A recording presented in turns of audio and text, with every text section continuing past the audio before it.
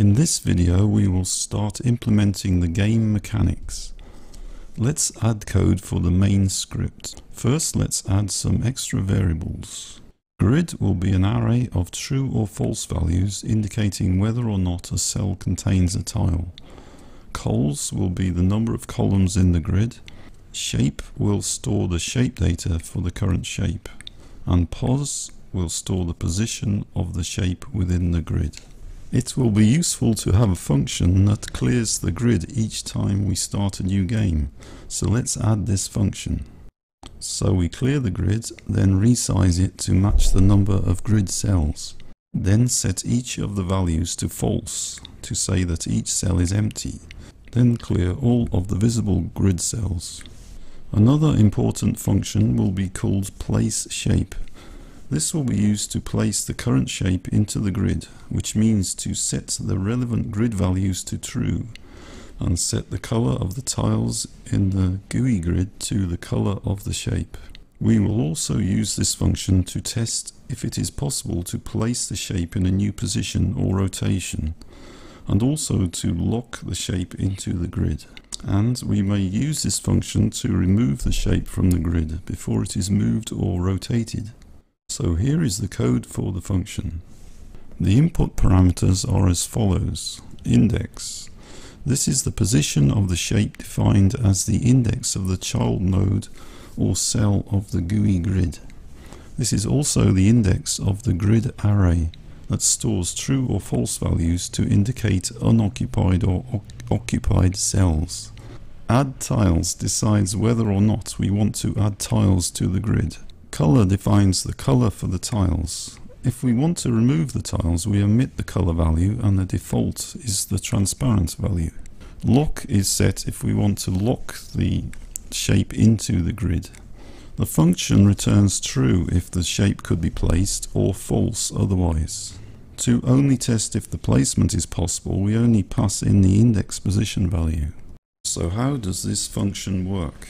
First we define some variables. The return value will be called OK and we set this to true. Size stores the size of the shape, which is obtained from the size of the chords array property of the shape. Offset is the distance of the edge of the shape from its origin and is equal to the first coordinate value of the shape's grid. We will use X and Y values to scan the shape's grid with a while and for loop. If we detect any invalid positions for placing a tile, we will exit the loops and return a false value. If the shape has a tile at the XY coordinate of its grid, then we process the following code. First, we calculate the grid position. This corresponds to the grid cell index or the grid array index, where we want to place, remove or lock in a tile. We print this value to the output window for debug purposes.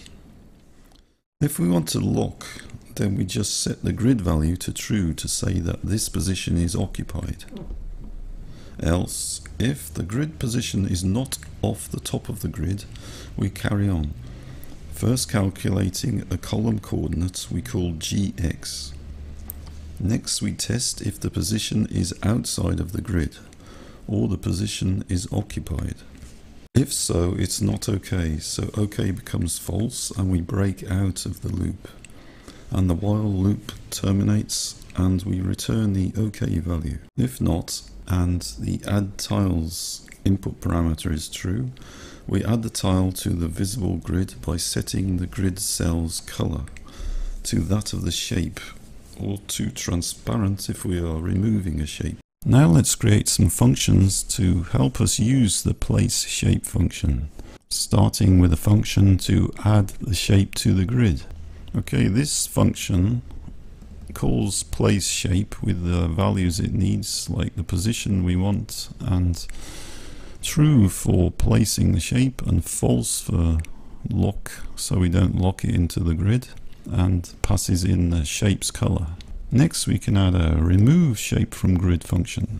So this function calls placeShape with a position and true for place, but it will use the default color which will make it transparent.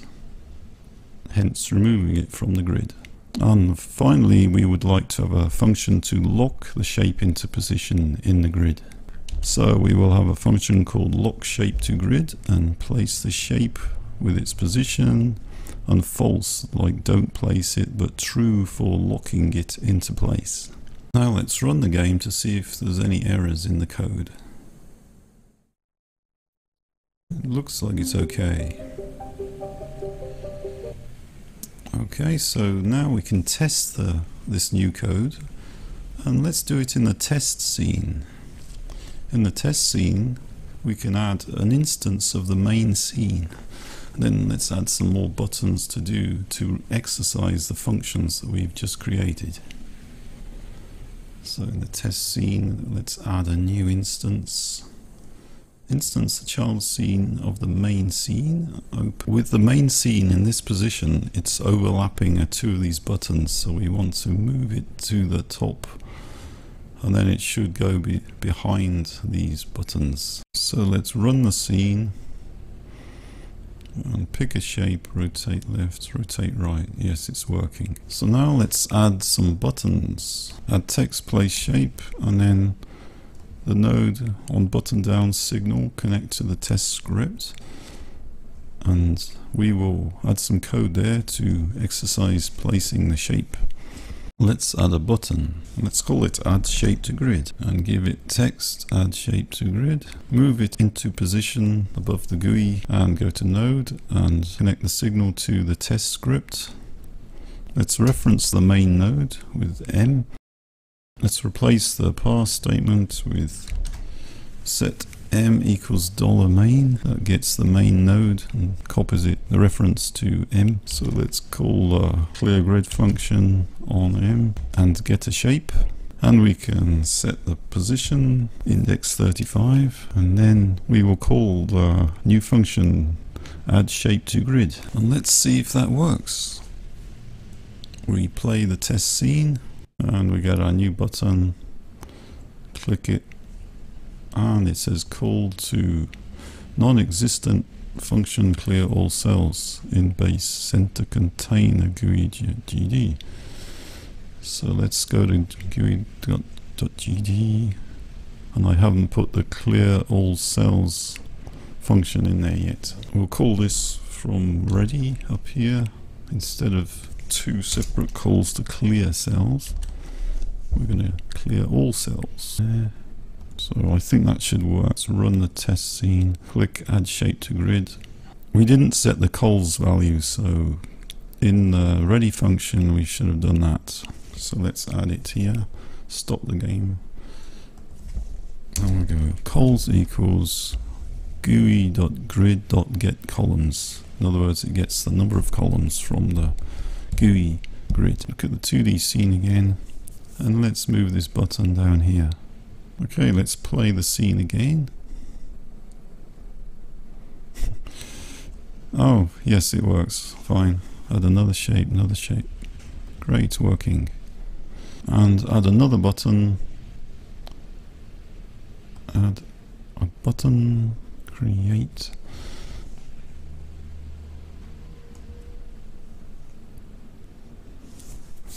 Let's call this button remove shape from grid. Put the text remove shape from grid. Connect the signal from for button down, and that gives us our callback function. So this is quite a simple one. We just call our function for removing the shape from the grid. So we go m.remove shape from grid, and we can test this. Oh, let's first place the button, move it over there, put it next to this one, and run the scene. We have to add a shape. Let's remove it. Add, remove, add, remove. It appears to work. Stop. And next we exercise the lock shape to grid function. So let's have a lock button. Add another button. Just call it lock. Okay.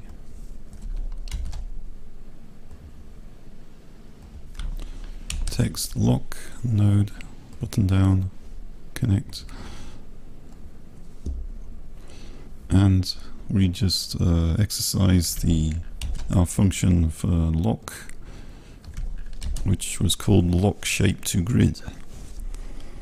And if we go back to the code for the main place shape function, remember we put some diagnostic thing, print the grid position, which you can see is being listed there. So next, let's just place our button, put it there, and run the scene and add a shape. Now observe the grid position coordinates were 26. The grid position index values were 26, 34, 35, 36. So when we lock it, it should do the same. Let's just clear that. And so let's click lock. We can see the same four positions came up. Add another shape to grid, and we've got 4 more for that. 25 to 35. We click lock and we get 25 to 35. So that's working. Next, it'd be nice to actually be able to change the position of this to various positions to check it spots it's at the boundaries. Let's add a spin button which allows us to enter numbers over a range. Spin box, rather, create that. Give it a range of our valid index values are between 0 and 199 for the grid positions. So we can, each column has 10, there are 10 columns per row, so maybe a good test value range would be -10 up to 210. So, and then the starting value should be, say, 35 like we had before. So now we will use this one's value. We have a value property and it's called spin box. So in the code where we had m.posit equals 35, this time we're going to go find the spin box and get its value as the position value. Let's run the scene and see if that works.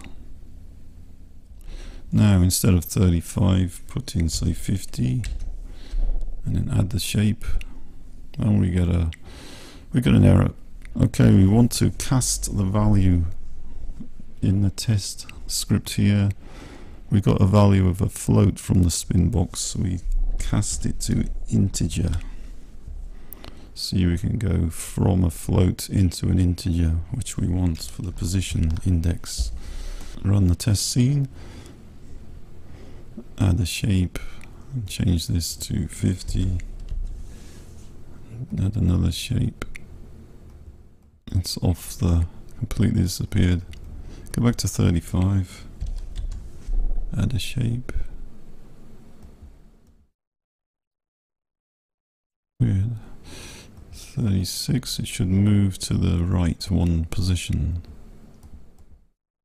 Now done. 37, 38. Seems to work. So when a part is not going to be able to be placed fully, as soon as the first invalid position has been detected, it stops placing the part. Hence we only see pieces of it. Now let's go down and see if it works to detect near the bottom of the screen. So let's put in a position of 190, for example. 195 should be around the middle of the bottom. Yeah, that's working fine. And then if it goes to the right more, we should start losing parts. There we go. And then below the screen again. So I think this is working, so let's go for say 55 as a position. Add shape. And remove the shape. Add shape, remove a shape, add a shape, lock a shape. So I think we've now finished testing this particular function, the place shape function. It appears to be working. The next thing we will do is to make the shape move down the screen, and this will involve testing the return values of the place shape function and having logic around it. So I will see you in the next video. Like and subscribe if you haven't done so already.